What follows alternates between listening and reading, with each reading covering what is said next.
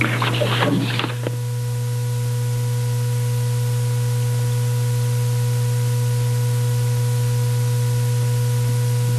evening. It is my pleasure to introduce our speaker, Robert Ellsberg. As most of you probably know, he is the publisher of Orbis Books, the publishing house known for its groundbreaking books in the areas of Christian spirituality and Catholic social thought. Many of you know Mr. Ellsberg through his daily entries on saints in Give Us This Day. He is the author of such award-winning books as Blessed Among Us, Day by Day with Saintly Witnesses, All Saints, Daily Reflections on Saints, Prophets, and Witnesses for Our Time, and The Saint's Guide to Happiness. A former managing editor of The Catholic Worker, Mr. Ellsberg has devoted much of his life to promoting the legacy of Dorothy Day, including the editing of her diaries, letters, and selected writings. He has also written and edited books on many other spiritual guides, including Oscar Romero, Thomas Merton, Gandhi, Thich Nhat Hanh, Flannery O'Connor, Carlo Corretto, Charles de Foucault, and Sister Helen Prejean. Those of you who are familiar with Mr. Ellsberg's work as an editor and publisher know that he has made it his life work to encourage and support writers who engage readers in exploring the global dimensions of faith, inviting dialogue with diverse cultures and traditions, and serving the cause of reconciliation and peace. His research and reflection have given him deep insight into what it means to be holy in today's world. In choosing the topic for this presentation, Mr. Ellsberg told us that he believes that spiritual guides do not show us how to be like them, but how to be more ourselves, how to find our own hidden gifts, how to respond to the sacred voice that issues from our own hearts and from the challenge of our time and place. I have no doubt that his insights tonight will expand our understanding of holiness as we continue our own journeys of faith. Robert, we are so grateful that you have taken time out of your very busy schedule to be with us tonight for the inaugural lecture of the J.T. Vincent Lou series. It is surely a match made in heaven. No pun intended, but we could not be more pleased, so welcome.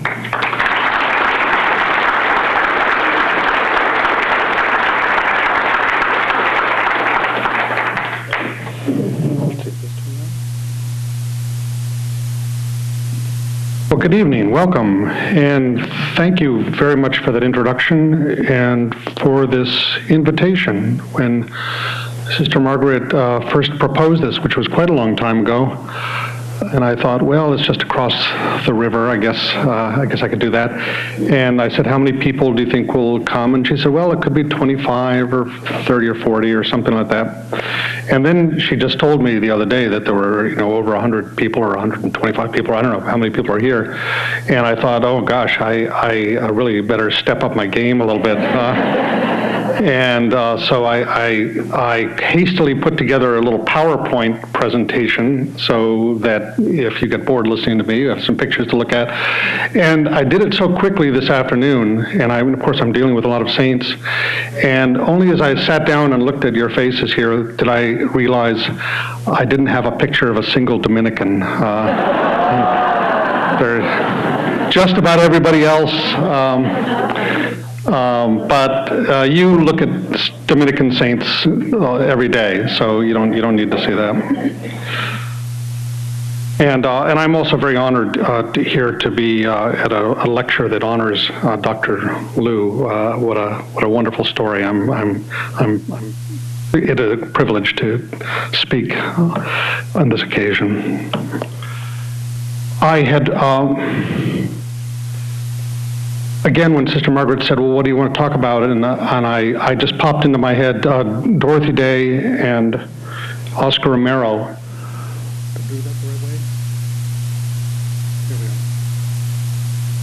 And the new face of holiness in our time. Of course, I could have picked lots of other people. But I've been thinking about Dorothy Day ever since I was 19, and I dropped out of college to work with her at the Catholic Worker back in the mid-1970s. And now I've lived to see her cause for canonization underway, and actually to serve on the commission that is charged with responsibility for putting that together. The story of Oscar Romero has haunted and inspired me for almost as long. In a real sense, it was the impact of his death that led me over 30 years ago to join the staff at Orbis Books, the publishing arm of Orbis, of Marian Old Fathers and Brothers, which was originally founded to amplify voices from people like Oscar Romero, Christian voices from Latin America and from the margins. 3 years ago, I attended his beatification in El Salvador, and as you know, probably he's scheduled to be canonized later this year. So for most of my life, I've looked on Dorothy Day and Oscar Romero as models of a new kind of holiness, I think especially necessary for our time. Now, I'll get back to them in a minute, but let me shift gears just now. Because suddenly, since the time I agreed to give this talk, the subject of holiness has become especially topical. In fact, this very month. I'm referring to the publication of a new Apostolic Exhortation by Pope Francis, the third of his papacy, called Rejoice and Be Glad on the Call to Holiness in Today's World. Any of you read this yet? Had the opportunity to read it? Well, I hope soon you can purchase your own copy. You're the first to see this cover. As soon as we heard that this document was coming out, I hastened to write to the Vatican and get permission to do our own edition of it. And I got my friend Jim Martin, whom I think many of you know, to write an afterword, and I wrote the introduction. And in about 2 weeks, we had it all typeset and the cover. And I think as of tomorrow, it's going to go live as a Kindle ebook edition on Amazon with the actual printed book available in June. I don't think we've ever rushed a book that quickly. It feels as if this document seemed to introduce a new and wider context for my reflections this evening. Since the early days of Christianity, the Church has venerated those men and women who, by their heroic faith and love, exemplified the gospel challenge. These saints made the gospel concrete. They walked the path prepared by Christ and reminded others of what it means to be a true disciple. Over time, the Vatican assumed responsibility for the official naming of saints, introducing the complicated process of beatification and canonization. In the course of many centuries, thousands of names were added to this official list. In fact, about 1,000 of them just in the time of Pope John Paul II, who, as you know, was a prodigious dynamo when it came to naming saints. Pope Francis has continued this tradition, if at a slower pace. Among the notable saints he has canonized are two recent popes, John the 23rd and John Paul II himself, with Paul VI soon to follow. The parents of Saint Therese of Lisieux, the first husband and wife recognized for their holiness. Let that sink in. And Mother Teresa of Calcutta. But his new apostolic exhortation is not about the naming or veneration of saints. Instead, it's about the universal call to holiness. If it seems an unfamiliar or implausible idea to many people to say that all Christians are called to holiness, part of the blame may lie in the process of canonization itself. The singling out of certain exceptional Christians for veneration may foster the impression that saints are altogether different from the rest of us, a kind of perfect person, worthy of admiration, but no more capable of our imitation than Olympic athletes or musical prodigies.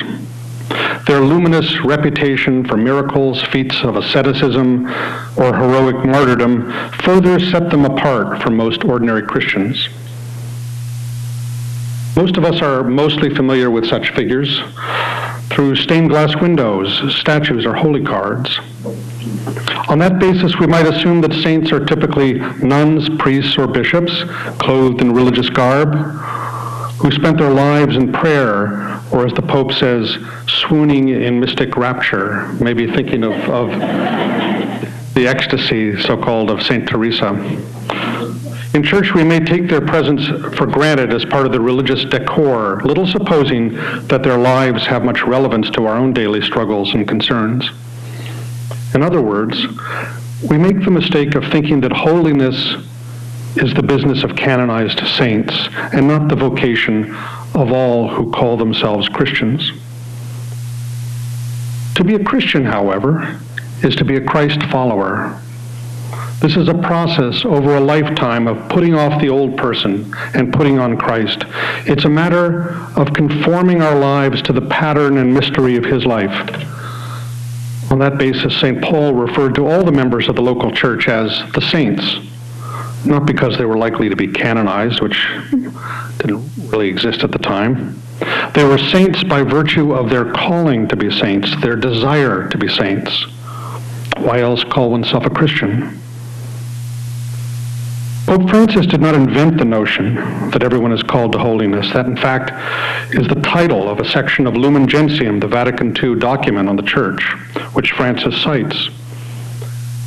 Strengthened by so many and such great means of salvation, all the faithful, whatever their condition or state, are called by the Lord, each in his or her own way, to that perfect holiness by which the Father himself is perfect. Francis goes on to emphasize that line, each in his or her own way. The call to holiness is not a matter of conforming ourselves to some cookie-cutter pattern or imitating certain heroic examples. I could mention Thomas Aquinas or Catherine of Siena or... We are not called to become another St. Francis or another Mother Teresa, but to be holy in our own way, which means being our best or true self.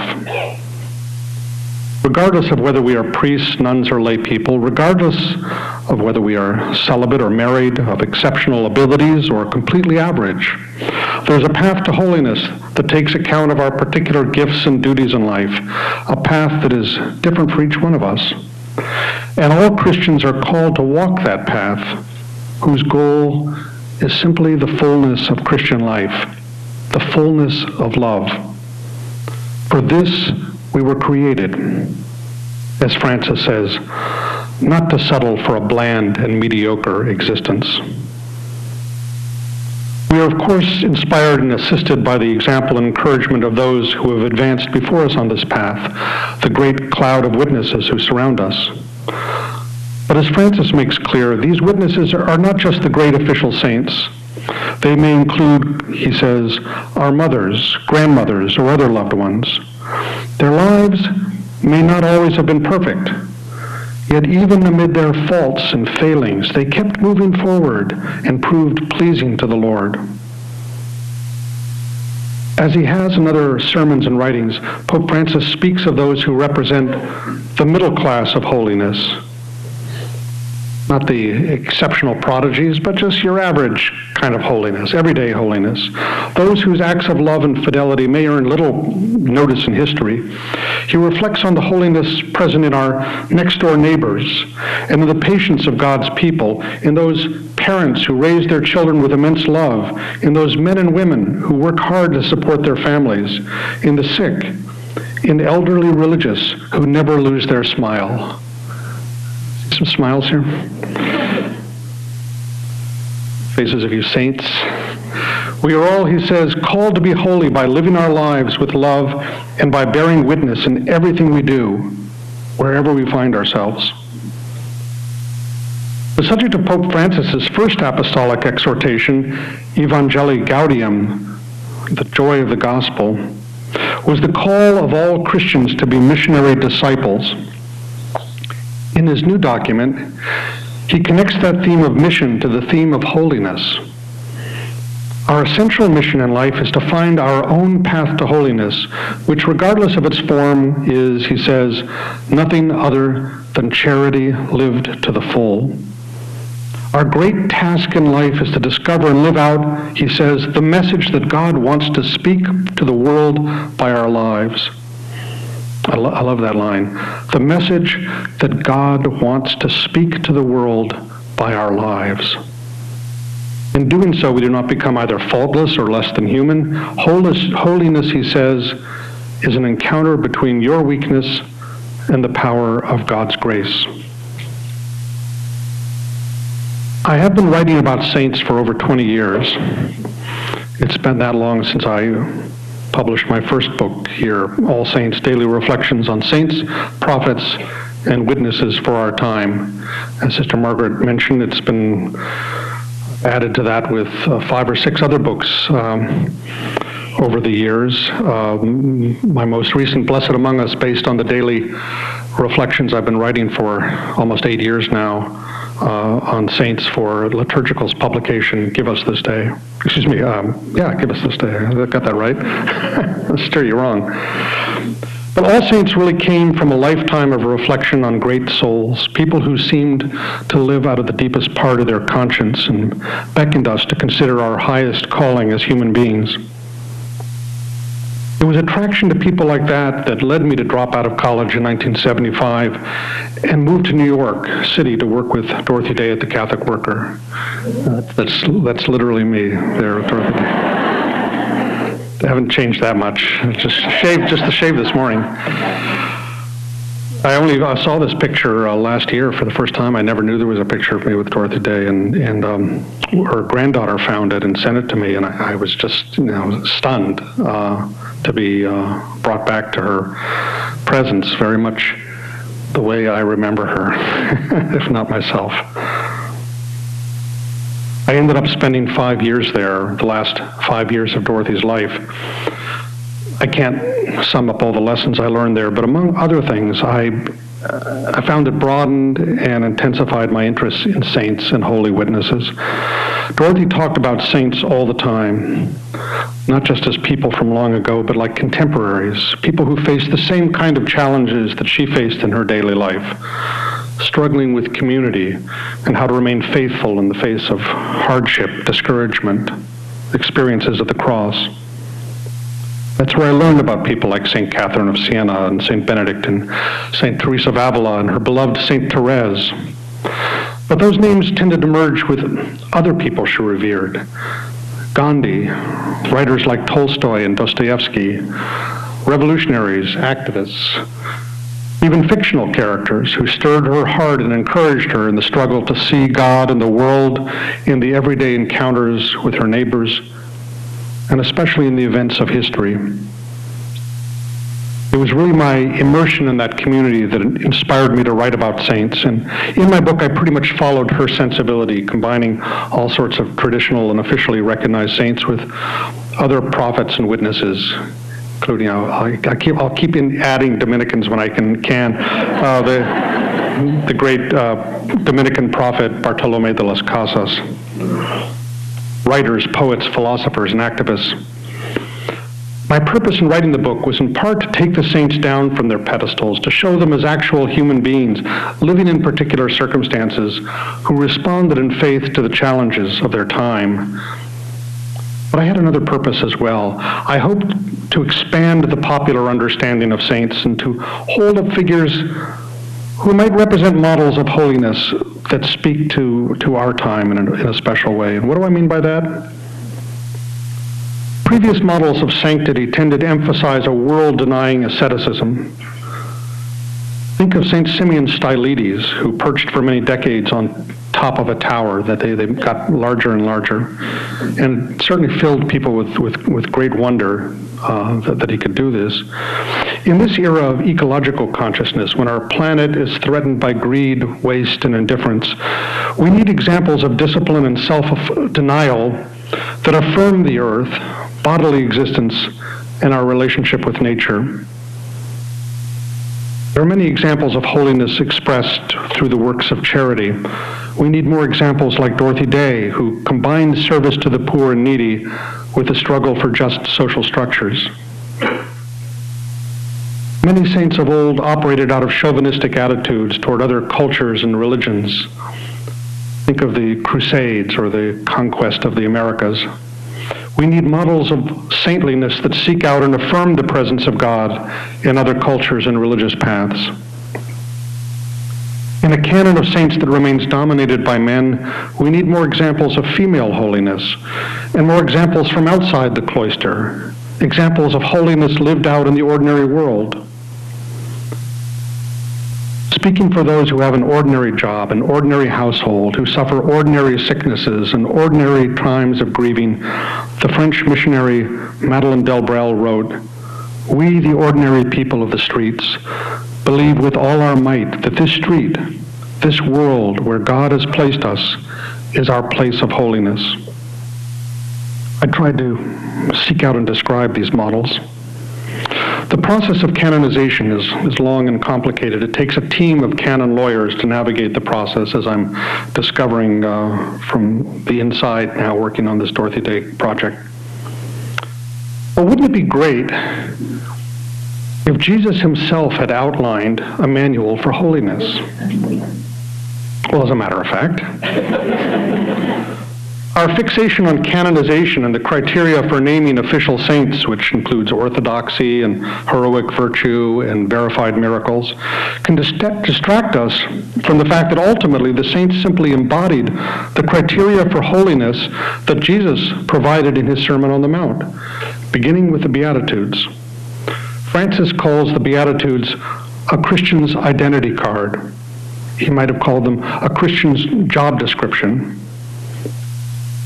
Chapter 3 of his exhortation consists simply of an outline and reflection on the Beatitudes, in which we find, quote, a portrait of the Master, which we are called to reflect in our daily lives.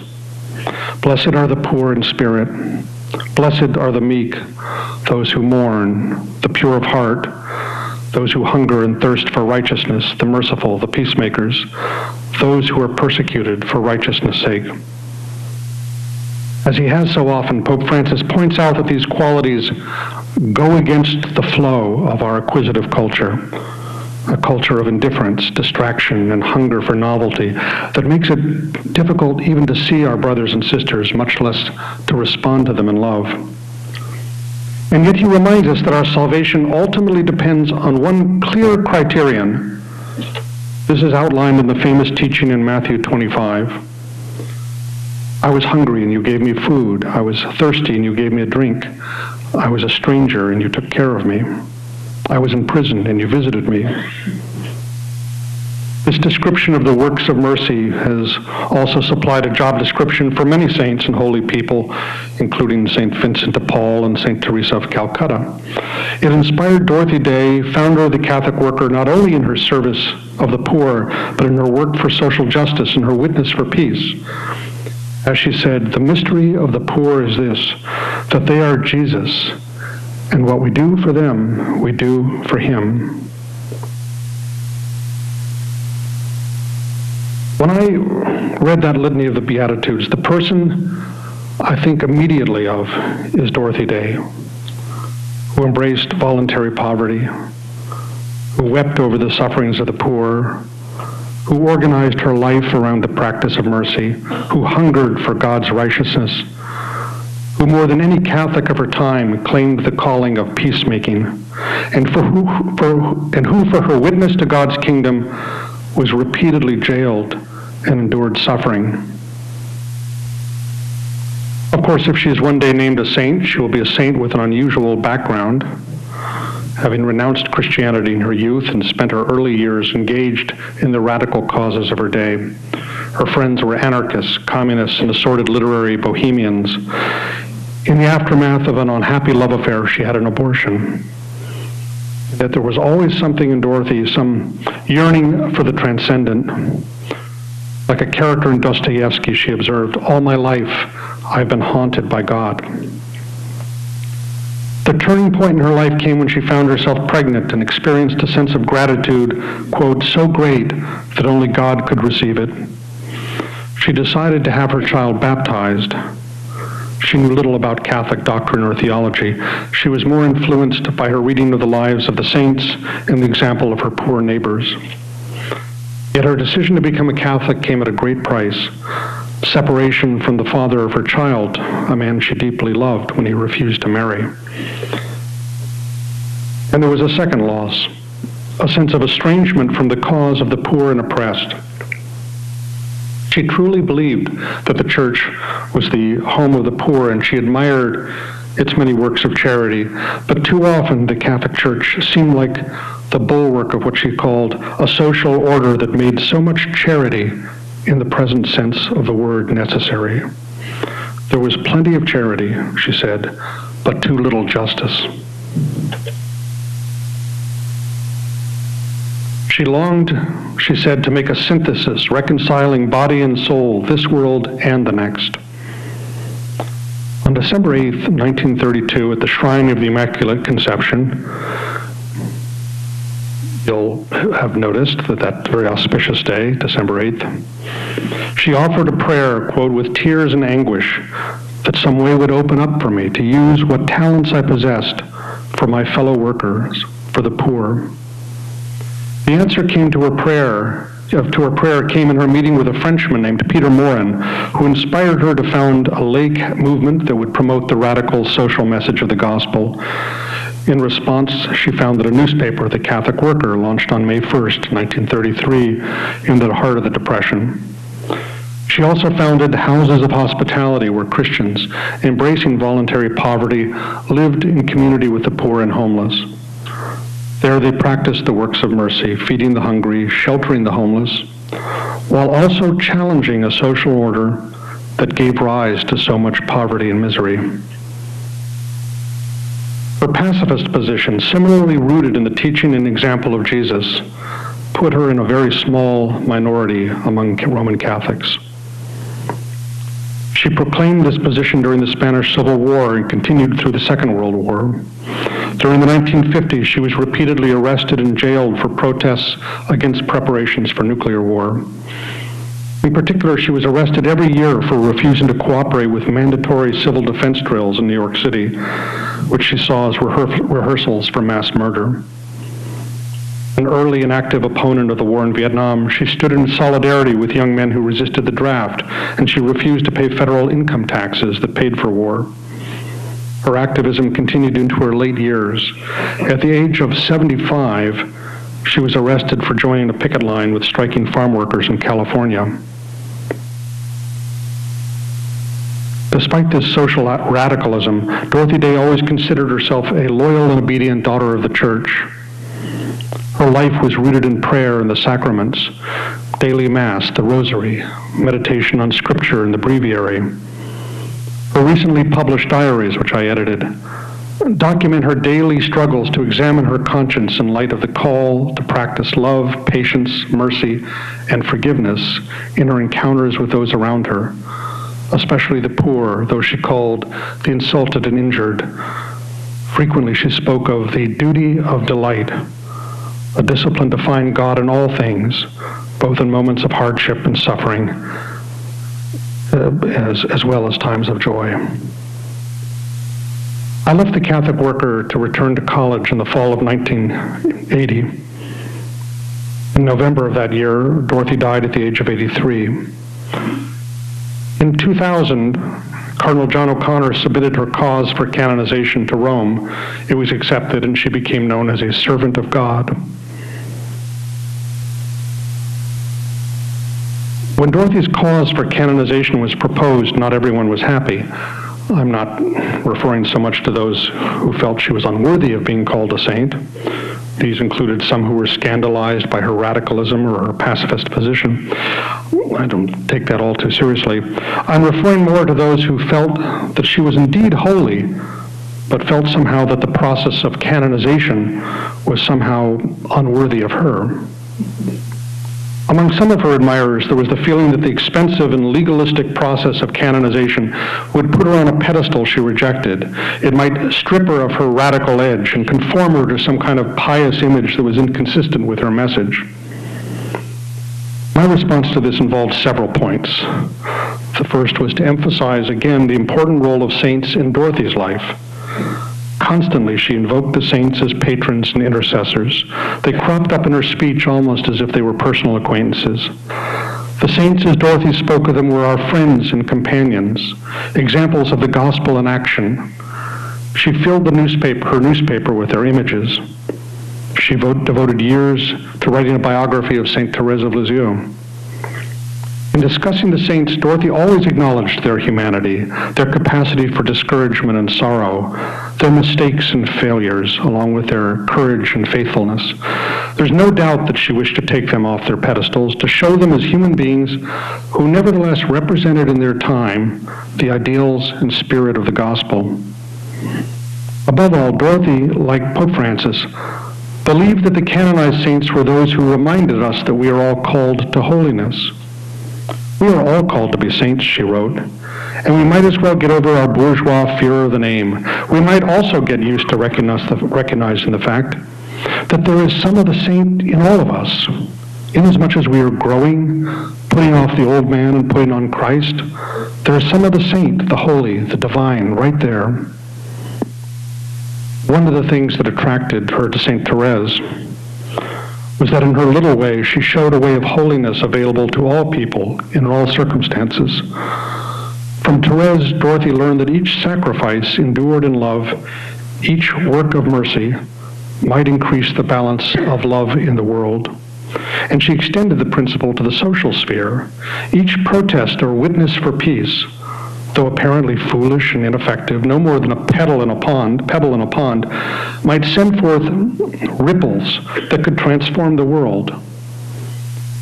Her diaries make it clear how faithfully she applied this teaching in her everyday life, the daily efforts to be more patient, more forgiving, the little decisions to sacrifice her own time, privacy, and comfort for the sake of others.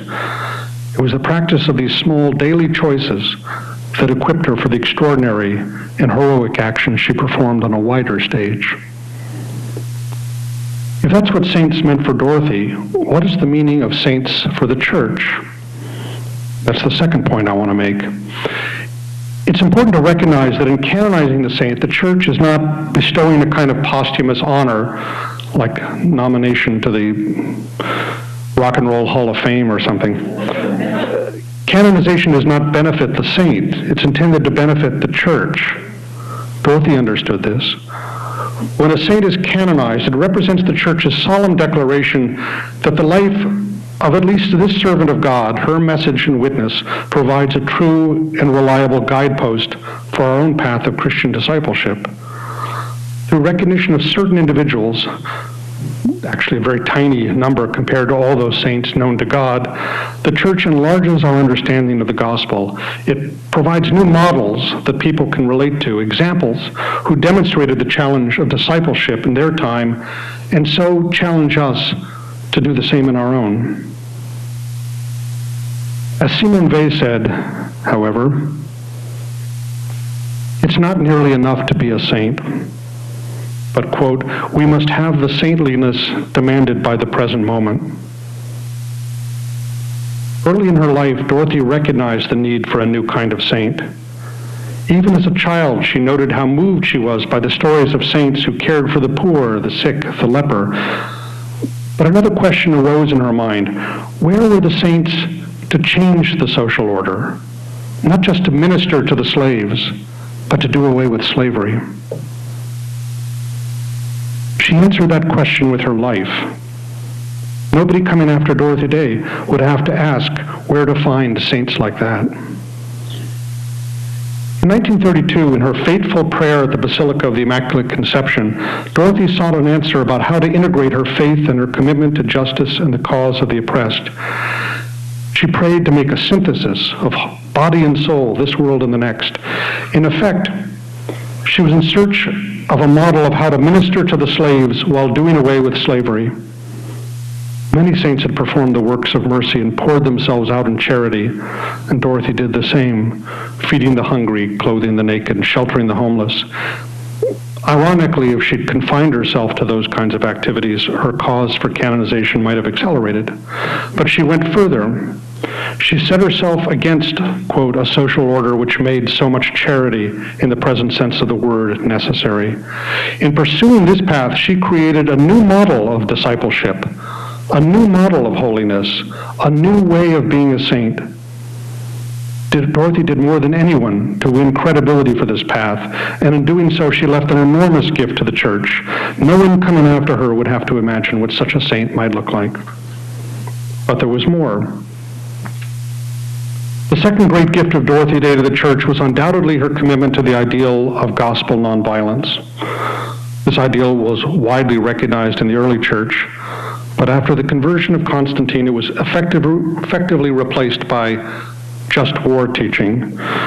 For many years, in season and out, Dorothy was a solitary prophet, insisting on the literal meaning of Jesus' words. Love your enemies, do good to those that persecute you. No doubt her position was true folly in the eyes of the world. Her position was considered unreasonable, weak, dangerous, and irrelevant. We confess to being fools, and we wish that we were more so, she said. There were certainly those who applauded her work with the poor. There were also those who sympathized when she questioned an economic system that produced so much poverty and desperation.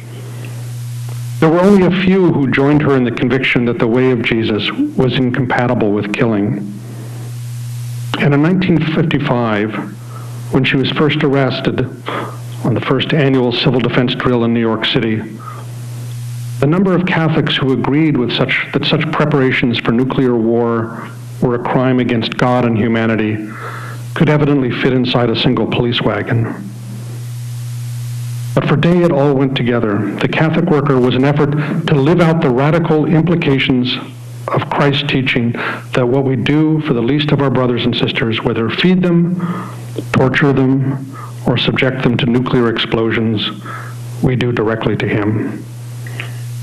By maintaining this witness through one war after another, Dorothy challenged and enlarged the conscience of the Church. Successive popes, culminating in Pope Francis, have grown steadily into the vision she upheld. But in the purity of that vision, she continues to stand ahead, beckoning the Church to follow. This might be enough, but I would like to cite another significant gift that Dorothy makes to the Church. By far the overwhelming majority of saints, both in history and in recent times, have been priests and members of religious orders. Of the 1,000 or so saints beatified or canonized under Pope John Paul II, the majority, apart from martyrs, you won't be surprised perhaps, have been founders or members of religious orders. Since I write these things every day, I'm constantly astonished by how many founders of religious orders there are. Arguably, this helps reinforce a stereotype, the notion that religious life is a prerequisite for holiness.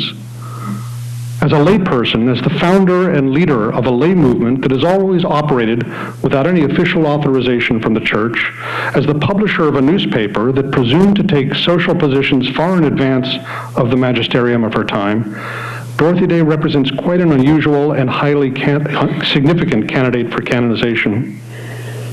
Her whole life was founded on the conviction that none of us requires any special authorization or permission or mandate to live out the implications of the gospel, to follow Jesus.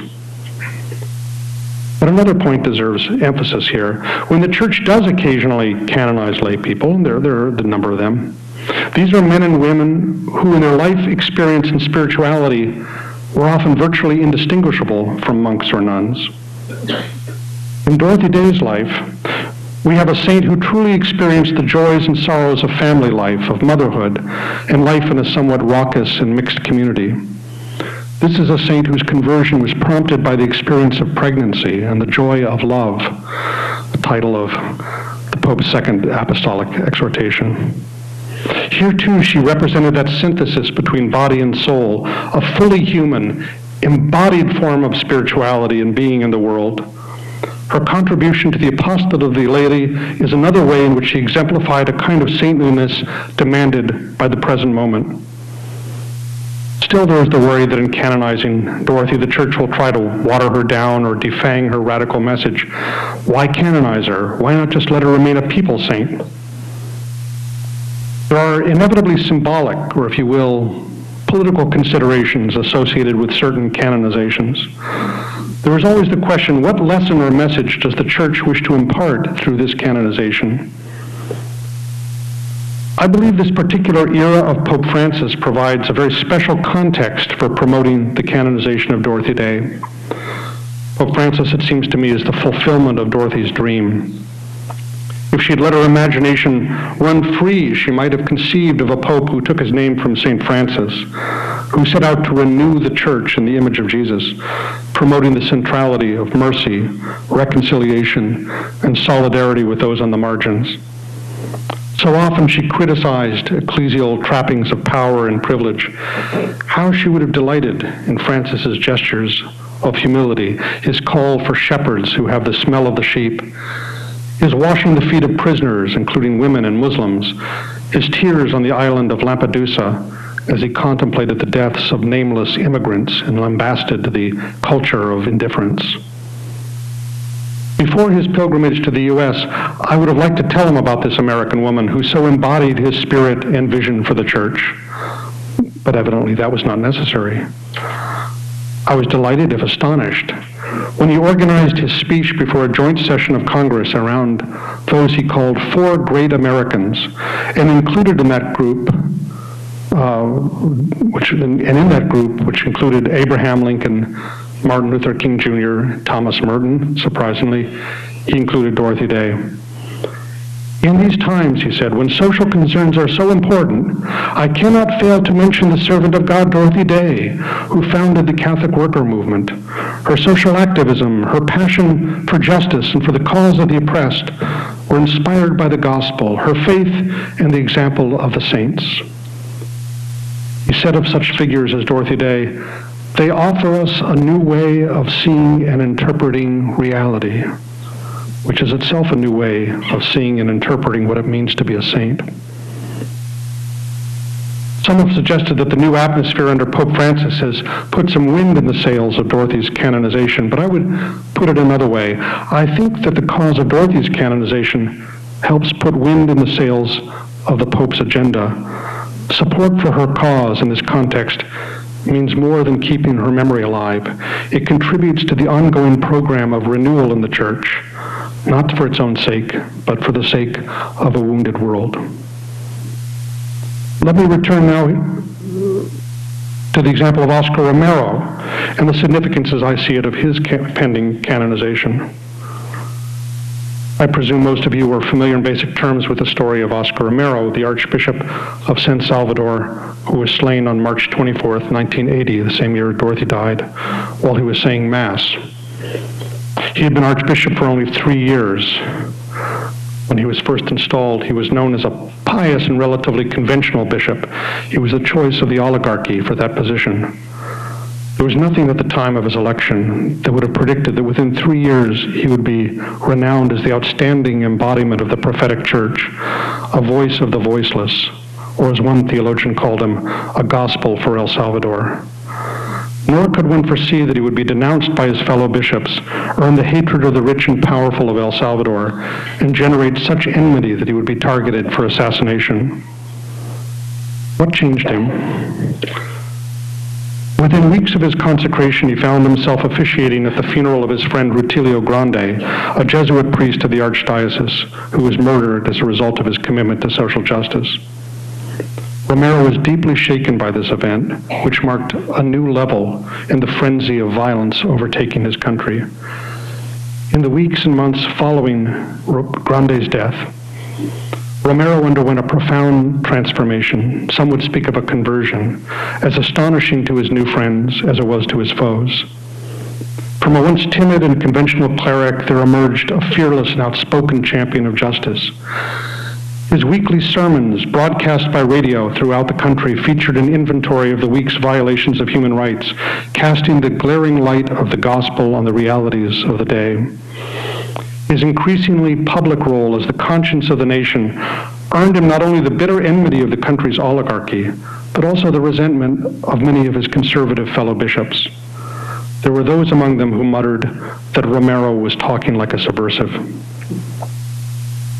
For Romero, the Church's option for the poor was not a matter of just pastoral priorities. It was a defining characteristic of Christian faith. He said, a church that does not unite itself to the poor in order to denounce from the place of the poor the injustice committed against them is not truly the Church of Jesus Christ. On another occasion, he said, "On this point, there is no possible neutrality. We either serve the life of Salvadorans or we are accomplices in their death. We either believe in a God of life or we serve the idols of death." On March 23, 1980, the day before his death, he appealed directly to members of the military, calling on them to refuse illegal orders. "In the name of God, in the name of our tormented people whose cries rise up to heaven, I beseech you, I beg you, I command you, stop the repression." The next day, as he was saying Mass in the chapel of the Carmelite Cancer Hospital where he lived, a single shot was fired from the rear of the chapel. Romero was struck in the heart and died within minutes. For Romero, who had clearly anticipated his fate, there was never any doubt as to the meaning of such a death. In an interview 2 weeks before his assassination, he said, "I have frequently been threatened with death. I must say that as a Christian, I don't believe in death, but in the resurrection. If they kill me, I shall rise again in the Salvadoran people. Martyrdom is a great gift from God that I do not believe I have earned. But if God accepted the sacrifice of my life, then may my blood be the seed of liberty and a sign of the hope that will soon become a reality. A bishop will die, but the Church of God, the people, will never die." For many years, the question of naming Romero a saint was clouded with controversy. You might think it was not a great brain puzzle to call an archbishop who was killed at the altar while saying Mass a martyr. I think he was perhaps only the second bishop killed in a church since Thomas Becket. But it took until 2015 for the Vatican to issue a decree declaring that he was a martyr, whose death, quote, "was not caused by motives that were simply political, but by hatred for a faith that, imbued with charity, would not be silent in the face of the injustices that relentlessly and cruelly slaughtered the poor and their defenders." Unpack that a little bit. For many years, many church officials had suggested that Romero didn't die as a true martyr in so-called hatred of the faith, in odium fidei, but because he got himself mixed up in politics. The Vatican might have skirted the question of politics by focusing on Romero's virtues as a pious and holy churchman, and yet that's not what happened. By the decree of martyrdom, the Church recognized that his death, like that of Jesus, was a consequence of his witness to the kingdom of God, or if you will, his faithful proclamation of the gospel. In El Salvador, an overwhelmingly Catholic country named for the Savior, Romero and thousands of other martyrs were not killed simply for confessing membership in the church or for proclaiming the creed. They died because their understanding of the gospel put them in solidarity with the oppressed and in opposition to the structures of injustice. Their faith had made them dangerous to the power structures of their society. In a society animated by odium pauperum, hatred of the poor, such faith caused them, as Romero put it, to take on the same fate as the poor. As I said in relation to Dorothy Day, there is inevitably some political dimensions to the naming of saints.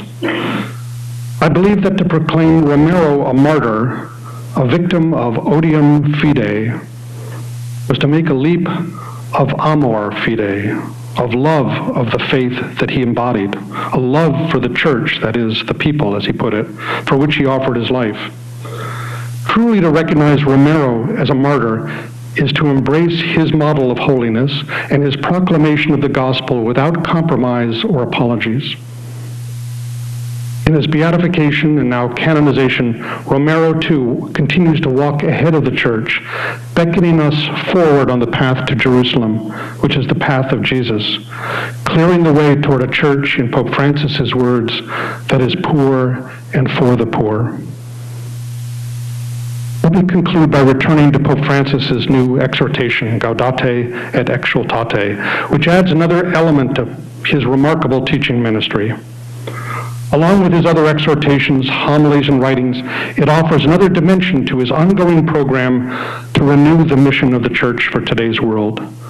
This is not, as some critics would have it, a challenge to orthodoxy or an antinomian assault on Catholic doctrine. It is a call to Christians to live and bear witness to the joy of the gospel.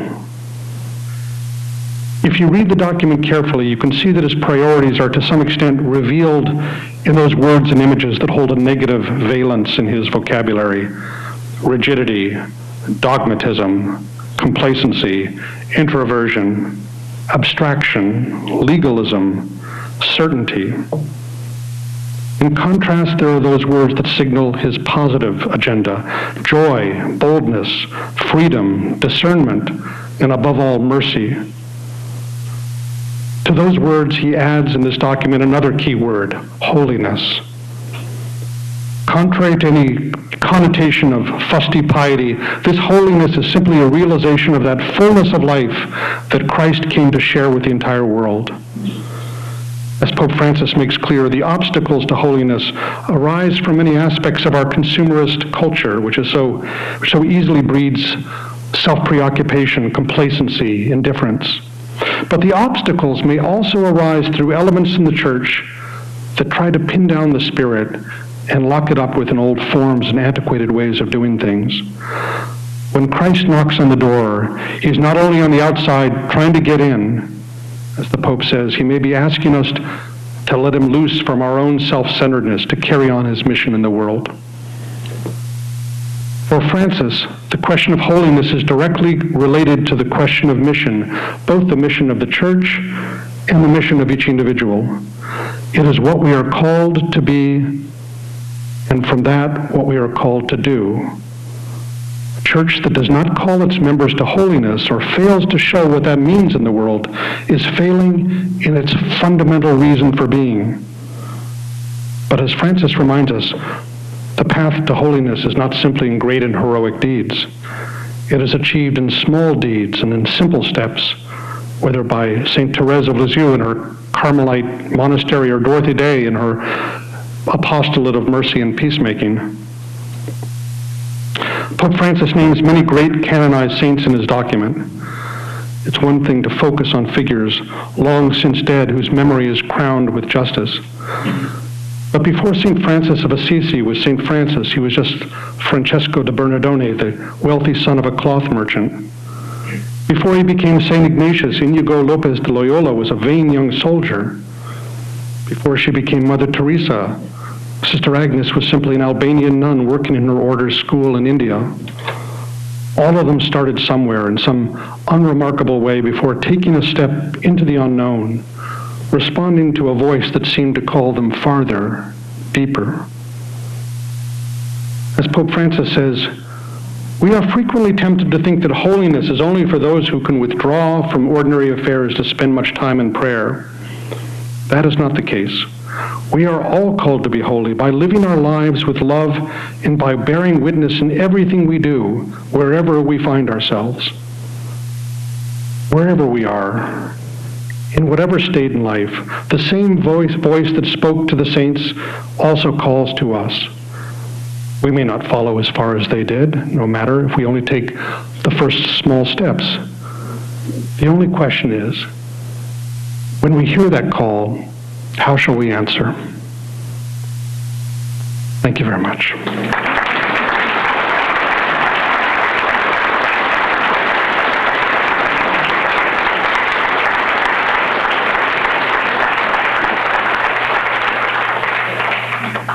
Yes, I'd be very happy to take questions. Are there microphones available, or how?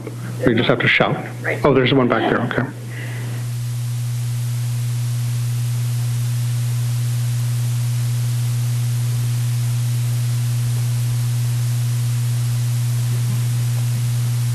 Thank you so very much for your wonderful lecture. First, to set your conscience at ease, you did have a picture of a Dominican saint on your book. You have Martin de Porres on the cover of All Saints. So there you have it. I just want to make that comment to say thank you so very much for an inspiring lecture. Thank you very much.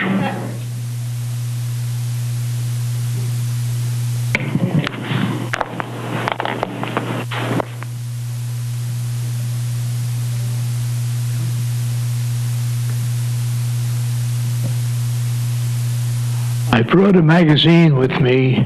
It's called The Sun. And on the last page, it has many, many quotes of many, many people. Hold that up, Timo. One quote I read. It's from Dorothy Day. We need always to be thinking and writing about poverty, for if we are not among its victims, its reality fades from us. We must talk about poverty because people insulated in their own comfort lose sight of it.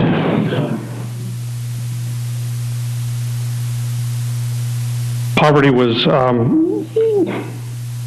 a theme of constantly in her writings, and she said that there were, kind of two aspects of it. There was the voluntary poverty.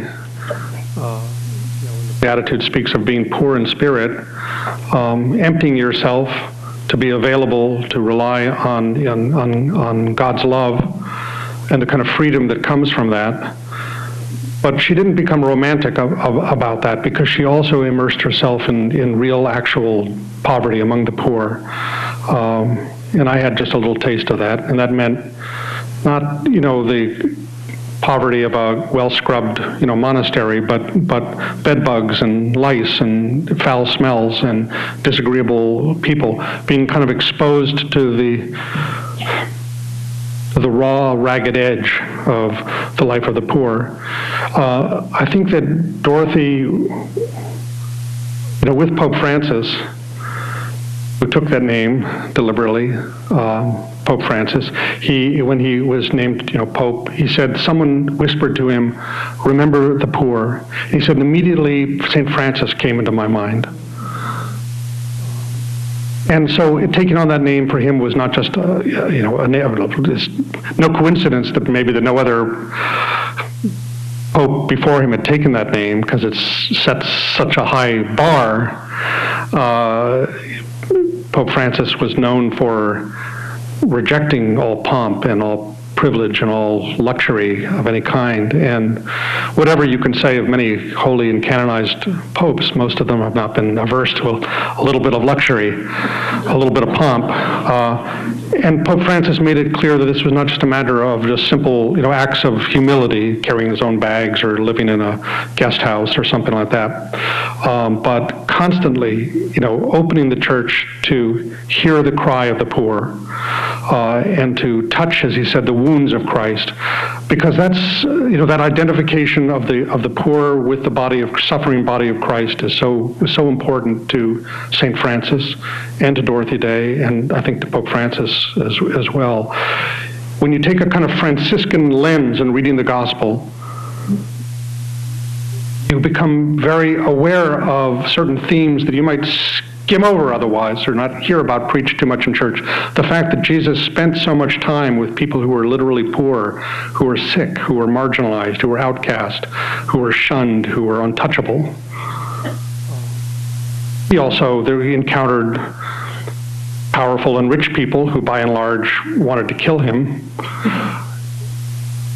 And yet that kind of measure, that image of Jesus as the poor man, had tended to get lost in the church with, worship of a Christ on the throne, and a church that kind of identified with power. And St. Francis kind of pressed this sort of reset button on Christianity by reforming the church, renewing the church precisely by calling to mind the poor man Jesus. So Dorothy took her stand among the poor in order to show solidarity, but also in the struggle to work for a society in which there wouldn't be so many poor people. And she felt the beginning of overcoming that kind of poverty was solidarity, was mercy, was sharing bread, was companionship. And not just, championing the cause of the poor, as many of her radical friends had done, but knowing them as friends, knowing them as neighbors, members of her family. So I'm glad you picked up that quote. It's very, very important to Dorothy Day. Trying to formulate this question. Your reflection on the fact that we have politicized and created this dichotomy on issues like poverty, like immigration, like criminal justice reform and so forth, to where Catholics are so divided. And I happen to go to a number of churches here in Rockland County and upstate and in Brooklyn. That's a beautiful church in Brooklyn, St. Boniface. But where priests are so afraid to talk about our responsibilities in poverty and our responsibilities to stand up to racism and this cruelty to people in need. And, and so many notable Catholics in powers of position in Washington and elsewhere who just will not recognize that this is a duty. Do you have some thoughts about how that happened and what we do about it? Well, I mean, it is a difficult question. The over time, in many aspects of it. On the one hand, a church that at one time was made up of immigrants and working class people gradually became more assimilated into middle-class American life, enjoying the upward mobility and identifying with then that sense of having arrived and having a kind of a stake, and then becoming nervous about those who are coming after us, trying to get a little piece of what we have, that there's some pie that we can't, that's not big enough to share. There's that aspect of it. There's also the aspect in which, for so long, in recent years, I think there has been such a narrowing of focus or optics around what are defining Catholic issues. And I have to say, I think bishops played their role in this. I think that they were doing pretty much what the Vatican wanted them to do, which was to kind of narrow a sense of orthodoxy around certain moral issues, for instance. Now, nothing wrong with moral issues, but is immigration a moral issue? Is war a moral issue? Is torture a moral issue? Migrants, prison reform, racism, are those moral issues? Yet we tend to have moral concerns focused very narrowly around issues of sexuality, for instance. Birth control, abortion. I'm not saying that those shouldn't be concerns. What Pope Francis has tried to do is, I think, open the gates to our conception of what the moral teaching of the Church is, and he doesn't have to go back to canon law or the compendium of Catholic social teachings or something. He just opens the gospel, almost any page. And the moral agenda seems to be defined by mercy, by forgiveness, by openness to those who are hurting, to identifying with those who are suffering, in a way that put Jesus, as I said, in conflict with those who had the power of their time. And a lot of people are very nervous about Pope Francis making that move, obviously. And I'm not sure it translates all the way down yet, into the teaching that you hear every day, every week in the Sunday pulpit. And I think you're right that priests are very nervous about venturing there. And I see, here, though, Pope Francis is like the guy who has gone over out of the trench, and is going into no man's land or something and saying, "Who's with me?" And looking around, and people are like, a little out of our comfort zone. So I think that it's difficult to go from 0 to 60, in just a couple of years. He's been around for 5 years now. It's not such a short time. Jesus had only 3 years. Archbishop Romero had only 3 years. A lot can happen in that time. But Pope Francis's approach also, I have to say, to change, is one of his favorite sayings is, his time is more powerful than space. He's got these little mottos that he loves. He had them before he became Pope, and he trotted them out in his first Apostolic Exhortation. He had a whole bunch of these things he likes to say. And people think, well, that's just something Pope Francis likes to say. But he's saying that occupying positions of power, and from there say, okay, now I'm Pope, I can do whatever I want. I can turn the ship around. I can decree whatever I like. He's not despite what some people might think, he is not an authoritarian. His method of change is to plant seeds. Like with Dorothy, with her belief in the little way, he believes in the power of small things, small gestures.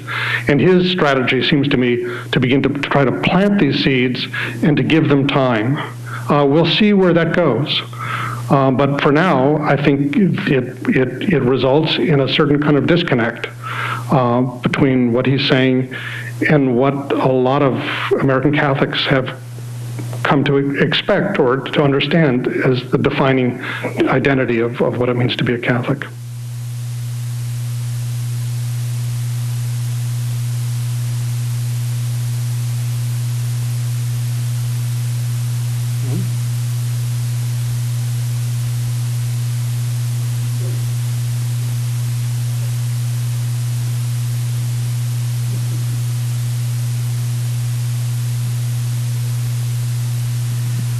I'm just very curious how, having lived with Dorothy for several years, how did she resolve the issue of being a single parent and yet giving to the world? And how did she, having read her daughter's book, I kind of sensed there was a kind of a tussle in terms of sharing my mother with others, and how did Dorothy respond to, you might say, that difficulty? And for many single parents, that becomes a difficulty. How do they give their child attention, but also pay attention to the other needs that they have to?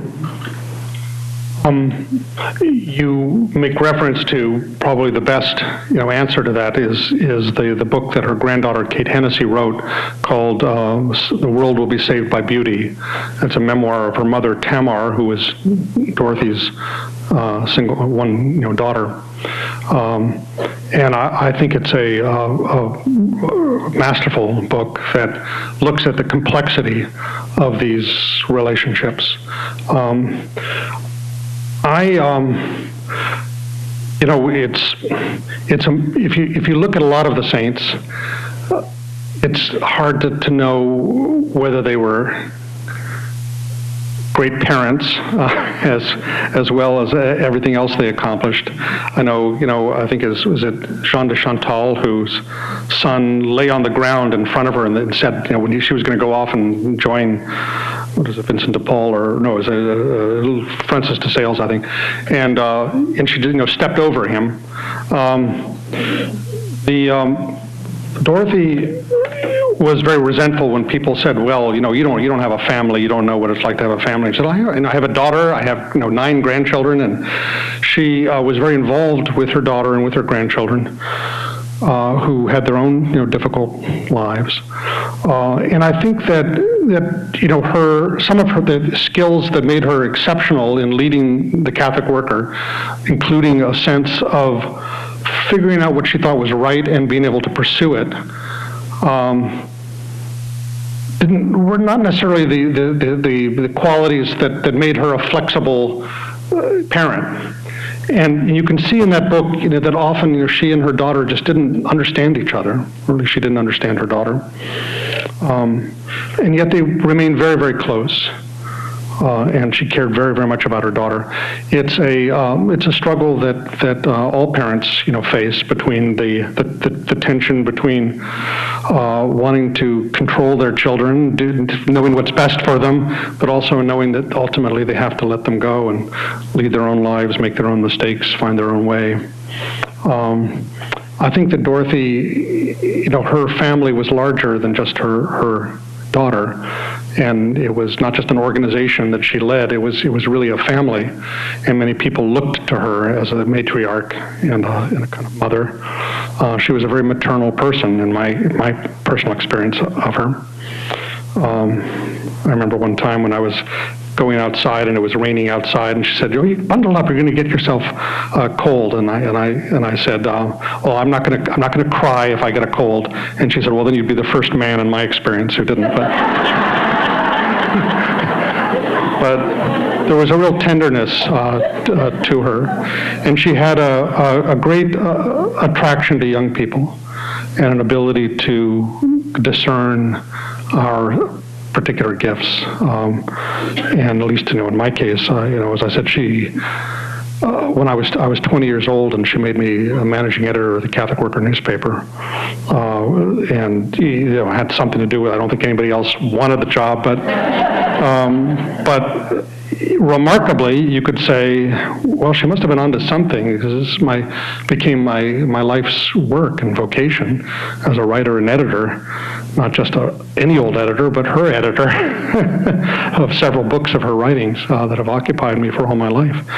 And it's amazing when you're a young person like that, you don't always know the significance of the encounters that are going to be significant in your life until you kind of look back and see the kind of path that they have illuminated. And when I look back and see, it's not my vocation to work at the Catholic Worker, but I feel that a whole life journey that ensued from that encounter when I was 19. Here I'll disclose my age, 62. You can do the math, and there hasn't been a year or a month or a day in that time when I haven't been conscious of the fact that I'm walking on a path that she set me on.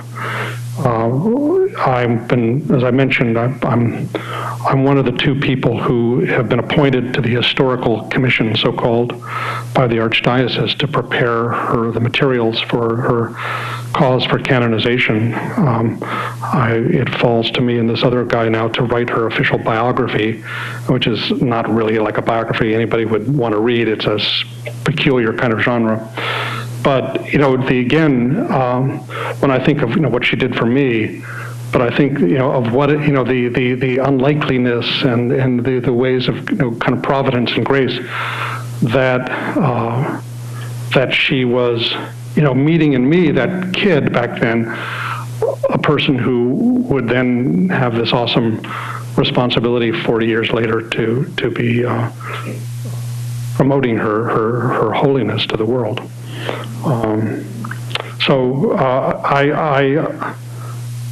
If you read the Kate's book, maybe you saw at the end.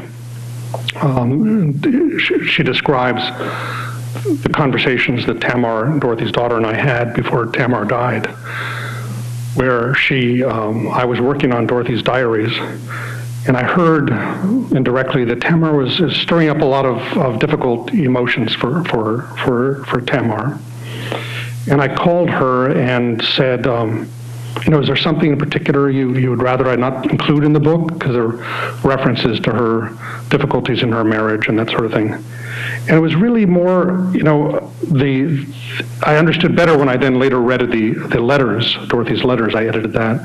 And some of the letters to Tamar when she was a young girl, in high school and stuff, and Dorothy kind of bossing her around and telling her what to do and everything. It gave me a better understanding of where that unresolved stress was in her life.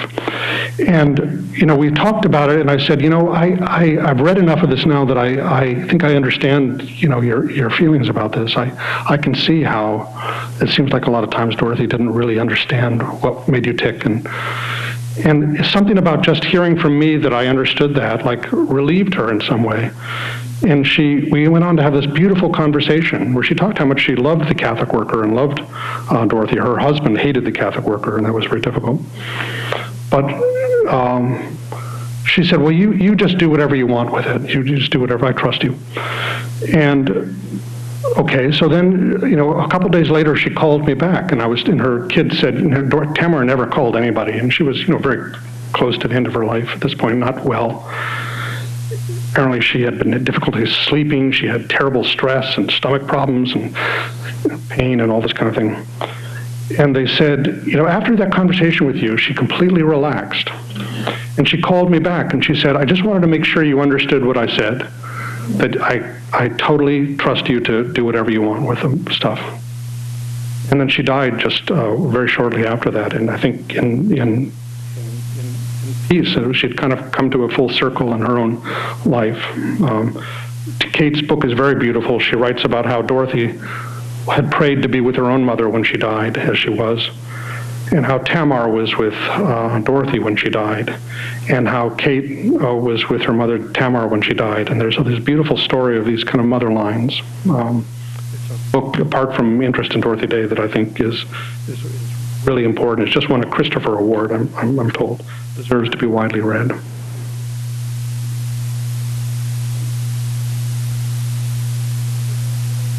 All right. Thank you very much. It's a pleasure.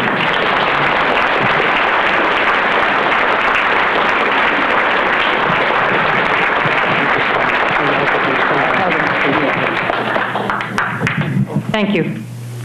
I thought halfway through this, this being the Easter time, that, for me anyway, our hearts were burning inside us because we listened to words about a call to holiness. We listened to words about Dorothy Day and Oscar Romero. And I think many of us would have thought we knew these two amazing people. But now we know how much more there is to know. And your insight and your words brought them to us this evening. And for this, we are very grateful. Very grateful.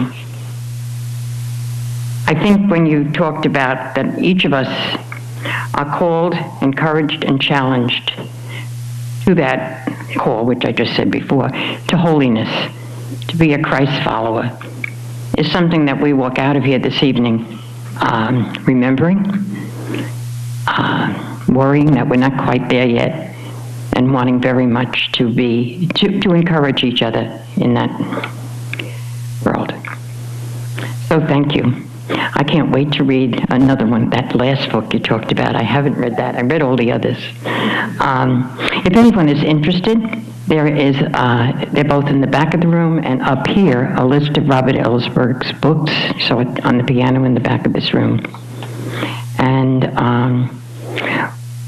as you leave this evening, well, before you leave, I want to remind you that on September 25th, the second lecture, we have Elizabeth Johnson coming, and if you haven't heard her, you owe it to yourself. And she will speak, this is a most amazing title, Is God's Charity Broad Enough for Bears? It's not a mistake. She will speak to Laudato Si, Pope Francis's exhortation on the environment. So, as you leave this evening, remember that we're very happy that you were here. As you leave and you walk down that hall, you can get out of this building in a couple of ways. But if you go all the way down and make a left, and there'll be people guiding that, you can walk past a wonderful art show. It puts you closer to the parking lot, and maybe you'll stay a little drier. So, Godspeed, thank you for coming, and we hope to see you again.